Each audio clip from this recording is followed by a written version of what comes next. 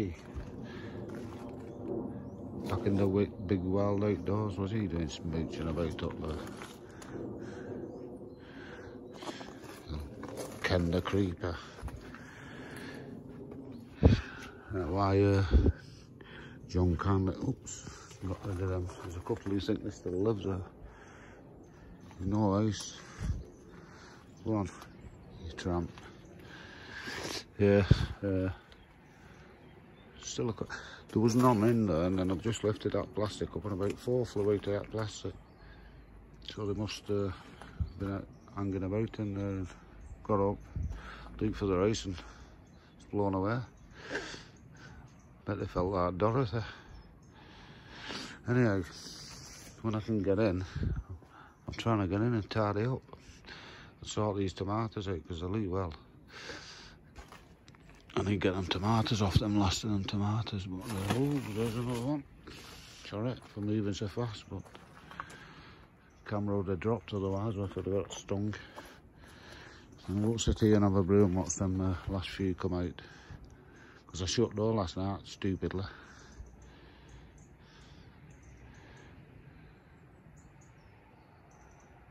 Brew.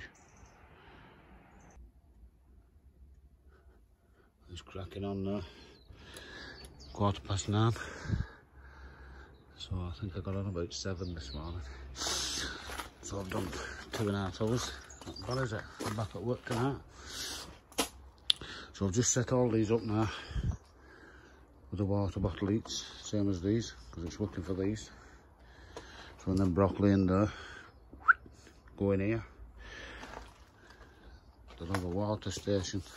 I've not bothered out bottom end because if you look, it's wet through there. Because the water wells at the bottom of the door there and it self-waters out when it rains, so that's a good thing.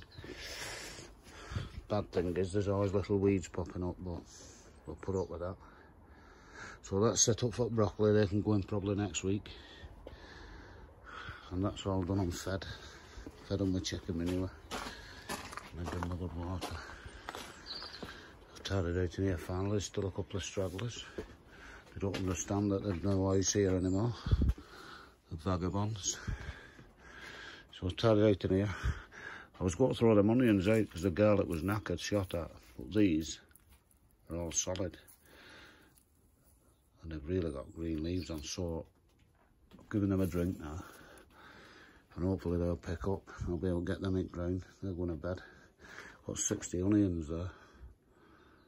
So that'll give us a good start for next year. But in here, I'll probably be planting potatoes in pots for winter. I've sorted some out. I've got some in here, but spritted. So I'll go through them next week.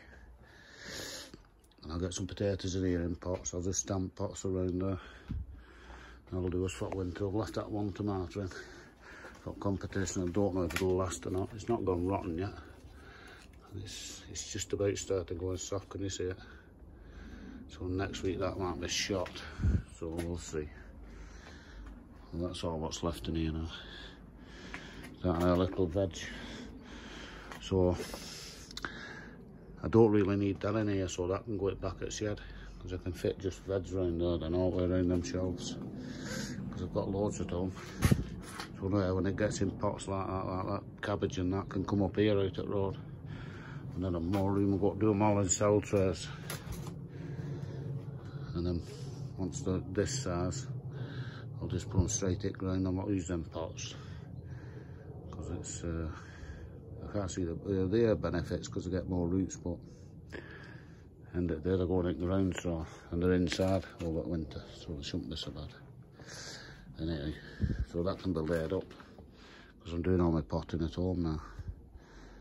I've decided. It's last of that garlic. That one big onion, I've just found it behind there. Must have fell down when I had them drying in here. Yeah, so we can seat floor again now. Still needs a bit of tidying, but we can seat floor. All these are going to tip. It's no good. I'm recycling them's going home because I'll be potted in them trays and I need them trays. Yeah. So I think it's last video of the month, isn't it? Yeah, because I'm at work tonight, so I won't be on till next week. End at week, sorry. So that's got 2 weeks to go, and hopefully we'll get our treble in, but we'll see. I had Archie shot on it the other day, and he's pretty big because he's going up now, and he was straddling it, struggling. Just put my hand on it. Oh, look, how's that? Let's have a picture of that. Hang on.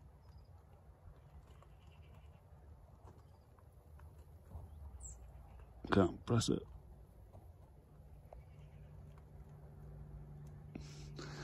Yeah, hang on. I'll go off and get a picture of that. Hang on. Sorry. Couldn't do that. Too big stretching over. Yeah, these are still flowering. As they're dying off, there's more coming on. They need tying up like the string snap. Can you see them all flopped over? But I'm not chopping them down till that colour goes. So I might tie a piece of string on that before I go. Oh, that kettle's boiling. In fact, I will. And then that'll be me till next month. Flying this year, isn't it? September. Next time I see you. So have a good week, and I'll see you later. Sorry, just a quickie before I go. I'll be doing this if I can get on in the week. I'll be coming on messing about with it. So this is that carrot bed I'm doing, so I'll just put another collar on. It's a bit wonky, but it's alright because I'm going to line it with that wood I've got and then paint it. So I've got that on top now, so I've got 3 pallet collars. Then I've put that pipe in. Any pipe will do, that blue pipe will do. Drilled holes in, see? And they go straight through the pipe. So they're both sides, in both parts, and I've just dropped them in there so it's like an X shape. And then what I'm going to do, when I come in the week, I'm going to fill the bottom collar there and absolutely pack it with horse manure. In fact, I might go up to that line there. So fill all that with horse manure. Yeah, and then this top collar and a half, I'll fill with, it'll cost me about 20 quid probably. Fill it with compost and vermiculite, might be 30 quid. It'll last a couple of years, 3 years. And then I'll just use it again in garden. And that's what I'm going to do. So that might be done next week, but that's the basic idea, that's all it is. If I've done it, be next month.